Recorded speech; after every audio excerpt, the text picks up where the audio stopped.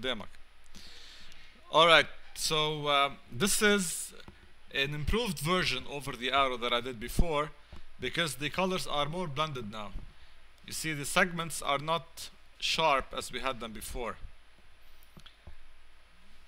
Let's just give all of this one single color first, and then recreate the effect. So that's what I have now. I have no fading. I will select this one and give it a gradient first of all. Now that's my gradient down here. I'm gonna set my color space to RGB. Actually, no, not RGB. I'm gonna set it to HSB for hue, saturation, and brightness. The hue is the color. I'm gonna set it to 40. The saturation, I'm gonna set it to 80, and the brightness, I wanna set it to 100. So that's the color now. Alright, I'm gonna go to my gradient tool, click and drag like this. Alright, so that's the first color. The second color, you remember the first one was 40 by 80 by 100, right? 80 is the how strong the color is. Let's set it to 100 here. So 40 by 100 by 100, right? So if I go like this, that's what I would have. The second color, I'll set it to 40 by 80 by 100. So 80 would be, or maybe 75 would be more bright. So I'll select the second color, 40 by say 75 by 100.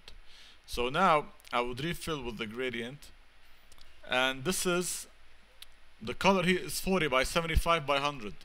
So I'll select the second one and I'll click on the eyedropper and sample the first color. It's exactly the same one, so I have this cut here, right? Now here I should start with 40 by 75 by 100 and move down to 40 by 50 by 100. So 25 is the difference from the beginning to the end. So that's the first color. It should be 40 by 75 by 100. The second color should be 40 by 50 by 100. Alright, so now I have this nice smooth transition between the two. So let's continue down here. I have this one. Again, I will sample this one. Alright, and the colors are 40 by 75 by 100, and then this one would be here 40 by 50 by 100, right? And actually I did 40 by 50. I should do the opposite.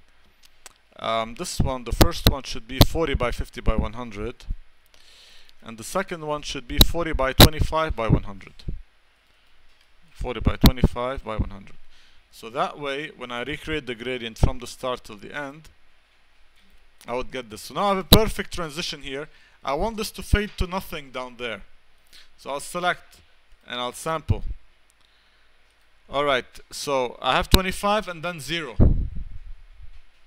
So the first color of the gradient is 40 by 25 by 100, and the second one is 40 by 0 by 100, which is white.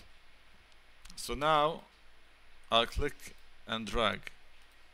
So now I have this nice transition from color down to nothing.